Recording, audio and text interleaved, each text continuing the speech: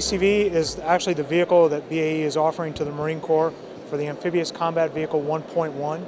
Our offering is a fully amphibious 8x8, and ultimately it was designed then to do or perform the same mission as an AAV, the tracked vehicle now, except this is a wheeled variant that has increased survivability but the same capability in open ocean and the ability to launch and recover from an amphibious ship. For our offering, as I said earlier, it's an 8x8, meaning it has 8 wheels.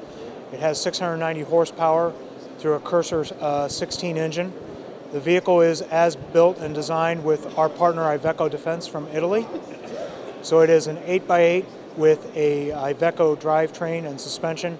It has what we call the H drive, and then it was designed for a fully amphibious environment, meaning that it can be open ocean capable, transit the surf zone, optimized for soft soil mobility, launch and recover from an amphibious ship, but also optimized then for its capability to maneuver on land, up to 65 miles an hour on land, and then also increased survivability in that it has a V-shaped hull, unlike an AAV that has a flat-bottomed hull because of the torsion bars for the track suspension.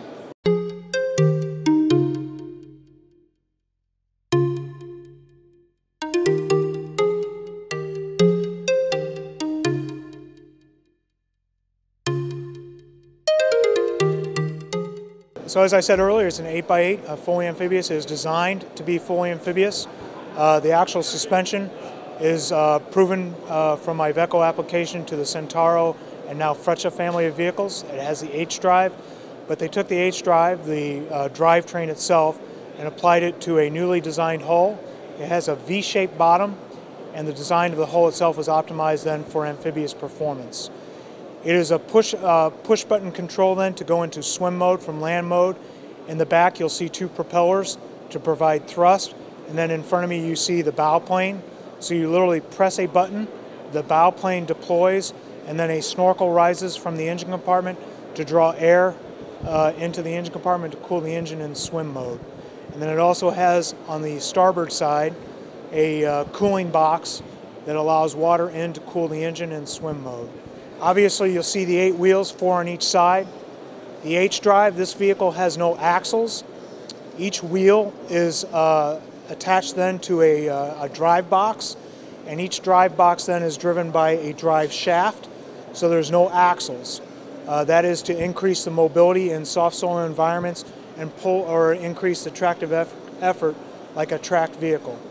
So those gearboxes then are driven by a drive shaft. There's 3 drive shafts, port and starboard side, and they are linked then to a transfer box that is in the middle of the vehicle, or roughly in the first third of the vehicle. So as you walk down then you'll be able to see the V-shaped hull, very pronounced for optimized survivability.